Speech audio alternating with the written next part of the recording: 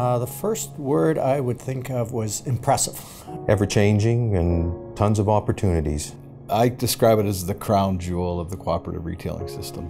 Teamwork would be the one word for sure. Challenging, also rewarding.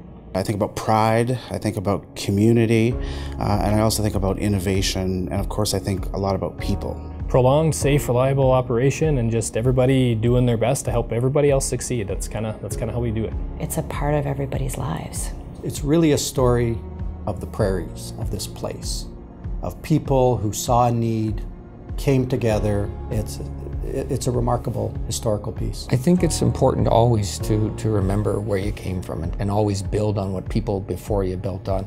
Think about that for a minute. Middle of the Great Depression, you've got these group of people who frankly know nothing about making fuel, but they're going to do it, and they're going to gather together friends, they're going to put together the capital they need, they're going to bring in the outside expertise, and they're going to build a 500-barrel-a-day skimming plant.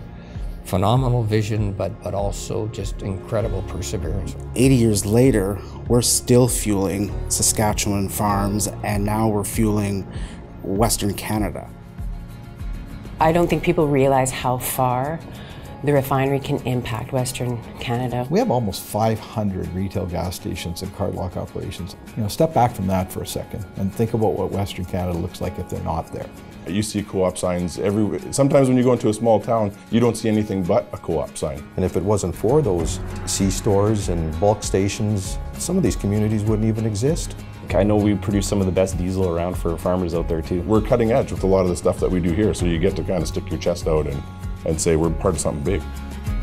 We often sometimes, I think, underestimate what we've been able to accomplish in those 80 years. Co-op and the community will continue to do what we've always done. Invest in people, give back to the community. It's a pretty neat feeling to work for an organization that over the last 10 years has spent $4.4 billion back in the pockets of our retails. And those retails have in turn turned around and given almost $4 billion back into the pockets of members all across the West.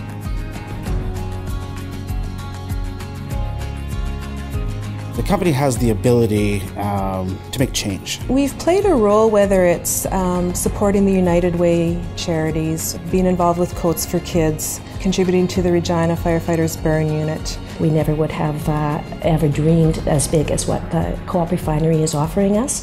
It's a long-term relationship. They're not just investing in us 1 year, they're investing in us for a few years. When we started to begin discussions with them, it was called a wish list, and now we are privileged to consider it a dream list. What makes Camp Circle of Friends very unique is when you're going through treatments, they often live in small communities where they're an outsider because of the disease that they're going through at the time. When they land at Camp Circle of Friends, they're normal. If they're bald, they're normal. If they're missing a limb because of cancer, they're normal. So it's a huge impact that they have just to feel like a normal kid.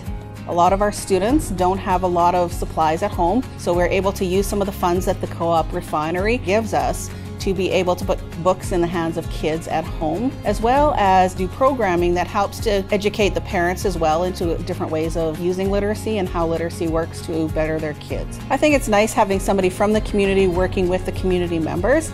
It's a really important relationship and a connection. We are extremely happy, and we hope that they're our partners for a really long time to come. Not only does it make you feel like you're doing what's right as a community member, but also it instills pride into your people. We've had lots of exciting challenges and lots of exciting growth. I started when there was only 200 people here. Now there's over 1,000. Really, there's no end in sight to how we can continue to feed and fuel Western Canada. We have a great asset. We have great people. We have a great cooperative retailing system. There's every reason for us to be very, very optimistic.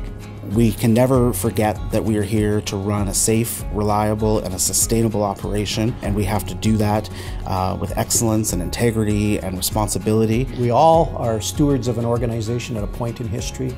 This is our time to look after the asset and position it for the next generation to take it. I'm so proud of this organization. I'm so proud of everyone who works here, because it's their dedication that keeps it moving. It's about leadership, it's about assets, and it's about setting that all up so that this place runs very, very safe and very, very reliable year after year, day after day.